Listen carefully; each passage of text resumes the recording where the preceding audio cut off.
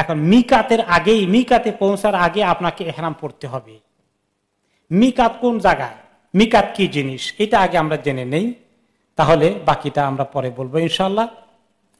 মিকাত হচ্ছে একটি সীমা রেখা যা রাসূলুল্লাহ সাল্লাল্লাহু আলাইহি ওয়াসাল্লাম নির্দিষ্ট করে দিয়ে গেছেন। মক্কা শরীফের কোন দিকে 10 মাইল, কোন দিকে 20 মাইল, কোন দিকে 30 মাইল দূরে একটা বর্ডারের মতো আছে। এর ভিতরে হাজি ওমরা করেওয়ালারা বিনা ইহরামে ঢুকতে পারবে না, বা কোন জায়গায় 50, 60, 100 মাইলও দূরে আছে। মদিনা শরীফের মিকাত অন্তত কয়েকশো মাইল দূরে, 200-300 মাইল দূরে। এত দূরে থেকে আপনাকে ইহরাম পরে যেতে হবে, ওই জায়গা ক্রস করতে পারবেন না বিনা ইহরামে। আমরা যারা অনেকেই জেদ্দায় যারা নামবো, তারা মিকাতের ভিতরে ঢুকে যায়। জেদ্দা হচ্ছে মিকাতের ভিতরে, তার আগেই মিকাতটা শেষ হয়ে যায়। তাহলে আমাদেরকে কি করতে হবে? আমাদেরকে ফ্লাইটের ভিতরে আমরা ইহরাম করতে পারি। সৌদি আর ফ্লাইটে গেলে সেখানে একটা ক্যাবিনের মতো আছে না আমাদের জায়গায়, ওখানে অনেকে চেঞ্জ করেন, কিন্তু ম্যাক্সিমাম লোকে হিথ্রো এয়ারপোর্টে করে ফেলেন, কারণ প্লেনের মধ্যে উঠানামা ঝাঁকাঝাঁকি, সবাই আবার জায়গাও হবে না। আর অন্যান্য এয়ারলাইন্সে গেলে তো তারা ওখানে ফ্যাসিলিটি নাই, ক্যাবিন নাই, সেখানে করা মুশকিল। এই জন্য হিথ্রো এয়ারপোর্টে আমাদের জায়গা আছে, সেখানে করতে পারি। কেউ কেউ ঘর থেকেও পরে যান, পড়তে পারেন, কিন্তু নিয়ত করবেন না এখন। হিথ্রো এয়ারপোর্টে করলেও এখন নিয়ত করার দরকার নাই, জেদ্দা পৌঁছার আগে নিয়ত করবে। জেদ্দা পৌঁছার আধা ঘন্টা আগে অ্যাপ্রক্সিমেটলি অ্যানাউন্স করা হবে যে কিছুক্ষণের মধ্যে আমরা মিকাত ক্রস করব, যারা ইহরামের নিয়তে এসেছেন আপনারা রেডি হয়ে যান। 5 মিনিট পরে তারা আবার বলে যে আমরা এক্ষুনি মিকাত ক্রস করতে যাচ্ছি, আপনারা তালবিয়া পড়েন। তখন বলতে হবে আল্লাহুম্মা লাব্বাইক উমরা, যদি আমরা তামাত্তু করি। আর যদি কেরান করি আল্লাহুম্মা লাব্বাইকা আল উমরা ওয়াল হজ, আল্লাহুম্মা লাব্বাইকা হাজ্জান, শুধু যদি ইফরাদ হয়। আরবিতে করা ভালো, আরবিতে না পারলে বাংলায় বললে হবে। যদি তামাত্তু করেন বলবেন যে আল্লাহ আমি এখন উমরা নিয়ত করছি। আর যদি কেরান করেন যে আল্লাহ আমি উমরা এবং হজ দুটো নিয়ত করছি, কেরানের নিয়ত করছি।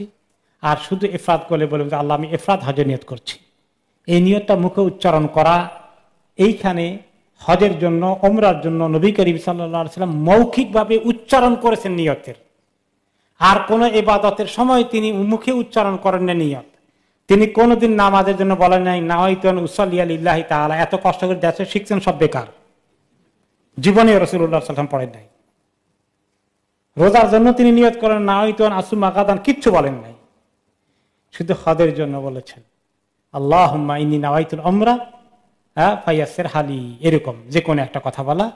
আল্লাহুম্মা ইন্নী লাব্বাইকা বিল উমরা, আল্লাহুম্মা ইন্নী লাব্বাইকা বিল হজ, আমি হজের নিয়ত করছি, উমরা নিয়ত করছি, কেরানের নিয়ত করছি, এগুলা বলা এইখানে সুন্নত, একদম সরাসরি নবী করিম সাল্লাল্লাহু আলাইহি ওয়াসাল্লাম উচ্চারণ করেছেন। মিকাতের কতগুলো স্থান আছে? 5টি জায়গা আছে মক্কা শরীফের চতুর্দিকে। 5টি জায়গায় পৃথিবীর যেখান থেকে আসেন এই 5টি জায়গা নির্দিষ্ট করে দেওয়া আছে। এগুলার 2টার মাঝখান দিয়ে গেলেও সেগুলার বরাবর পৌঁছলে কি করতে হবে? তালবিয়া পড়তে হবে এবং ইহরাম করতে হবে। একটা হচ্ছে জুল হুলাইফা, মদিনা থেকে আসতে, যাতে ইরাক অঞ্চল থেকে যেতে।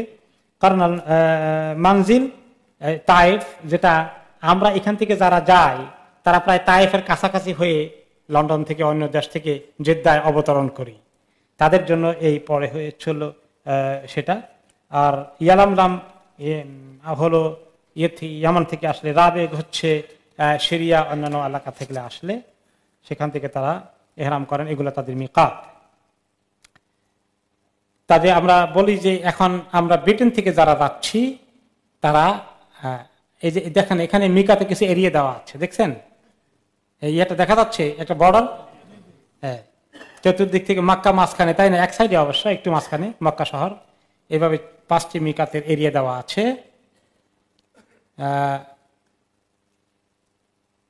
রাইট,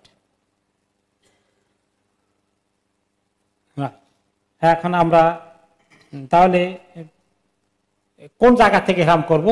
এয়ারপোর্টে করতে পারি, এয়ারপ্লেনে করতে পারি, নিজের ঘর থেকে করতে পারি, কিন্তু এখন নিয়ত করার দরকার নাই, শুধু ইহরাম পরবো, কাপড়টা পরে নিব সুবিধার জন্য। নিয়ত কোন সময় করব? জেদ্দা পৌঁছার আধা ঘন্টা আগে।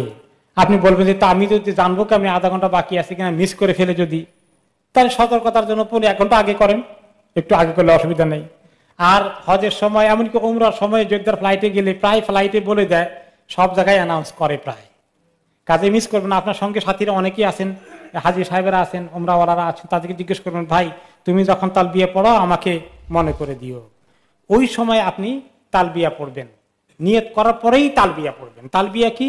লাব্বাইক আল্লাহুম্মা লাব্বাইক, লাব্বাইক লা শারীকা লাক লাব্বাইক, ইন্নাল হামদা ওয়ান নি'মাতা লাকা ওয়াল মুলক লা শারীকা লাক। এই হচ্ছে তালবিয়া। এখন থেকে মুখস্থ করে ফেলেন, যাদের এখনো মুখস্থ হয়নি হজের বইয়ের মধ্যে এটা পাওয়া যাবে।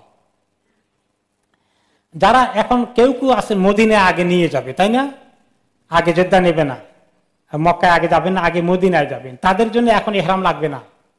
বিনা ইহরামে মদিনায় ইবাদত সেরে টেরে মদিনা থেকে যাওয়ার পথে আপনার দুল হলাইফা এলাকা থেকে ইহরাম করিয়ে নিবে আপনার মুআল্লিম, সেখান থেকে তখন আপনি ইহরাম করবেন। যারা হিথ্রো থেকে আরেক জায়গায় যাচ্ছেন, ট্রানজিট আছে, মনে করেন কায়রো হয়ে যাবেন, অথবা ইস্তাম্বুল হয়ে যাবেন, অথবা আম্মান হয়ে যাবেন, অন্য কোনো জায়গায়, তাহলে হিথ্রো থেকে দরকার নেই। আপনার ট্রানজিট যেখানে হবে সেখানে আপনি ইহরাম করবেন। প্রত্যেকটি মুসলিম দেশেই এয়ারপোর্টে মসজিদ আছে, সেখানে ঢুকে ওযু করে নেবেন। ইহরামের আগে সব জায়গায় গোসল করা দরকার নাই, বাড়ি থেকে গোসল করে গেছেন, যাচ্ছেন না ইনশাআল্লাহ।